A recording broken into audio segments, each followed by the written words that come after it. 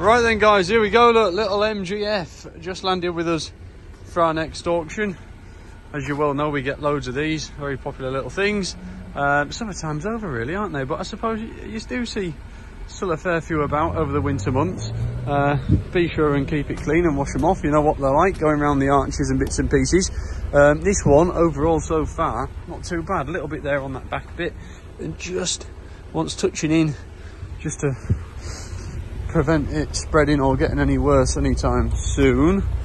Driver's side is very good. Minimal way of stone chips towards the back of the wheel arch down that side. Front wheel arch is good. Hood's in good condition. Lovely colour. Wants a good hand polish and clean up, but overall still very smart. Door cards are nice and tidy. Insteps are nice. A little bit of discoloration and general wear and tear on the driver's bolster. Passenger seat good, nice steering wheel, good dashboard. 65 at 267 showing on the clock there, look.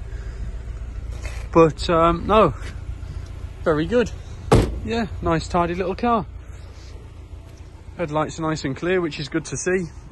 So the usual bits are they're very good in actual fact. Yeah, tiny little bit on the arches, but nothing much at all. Just wants touching in just to prevent it.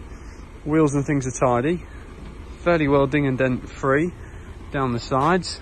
A little bit maybe in that rear quarter, ever so tiny little bits and pieces, but minimal. Overall, very quite good externally. So no, it looks a nice car. Yeah, it does look a nice car. Owners Club stickers and bits and pieces there, which is nice to see. So hopefully owned by an enthusiast. It's clearly been well cared for. So there you are. If you're in the market for a nice, bright, smart, usable MGF, then you better come down and have a look, guys, and just touch base with the office with regards to paperwork. Thank you.